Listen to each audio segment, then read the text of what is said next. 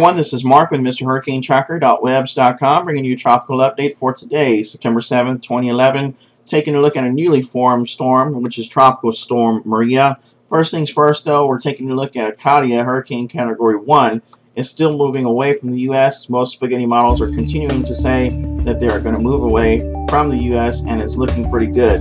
And of course, we're tracking out here in the southern Gulf of Mexico Invest 96L, which most spaghetti models are pretty much out of whack because of the fact the storm is still very well disorganized, and of course we'll continue to keep it posted.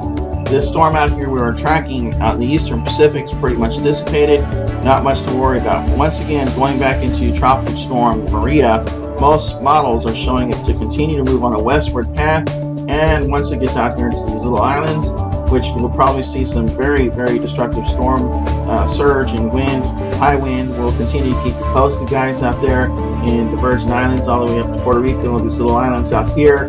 We'll continue to see a path kind of like Irene, and we'll have to watch that very, very close. Looking at the information from Mr. Hurricane Tracker, tracking Hurricane Katia, latest advisory number 38 as of 11 a.m. Max wind 75 knots, 85 miles per hour.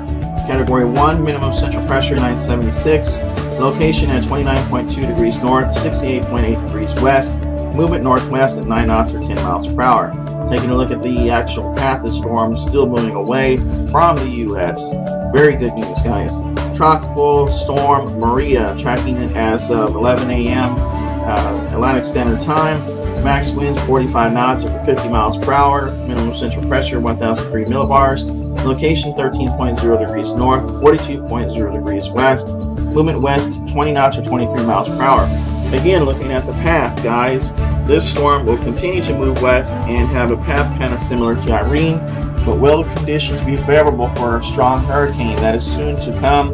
And it looks like it's possible, but less likely because of the upper level of the actual conditions out there in the Atlantic. Looks like it's going to actually still be a tropical storm, and we'll have to continue to keep it posted on that, because if it does turn into a hurricane, it may be a threat to the U.S. Looking at the latest advisories from the National Hurricane Center, here are storms Invest 96L, which now has a greater chance of becoming a tropical depression, 60 to 70. Looking at Katia and Maria, and of course all the information below, you can check that on your own.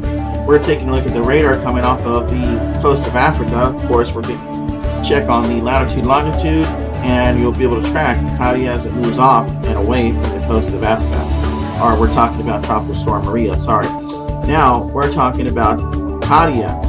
As you see here, we already have the latitude, longitude on as we're tracking it, and the frontal systems that are activated.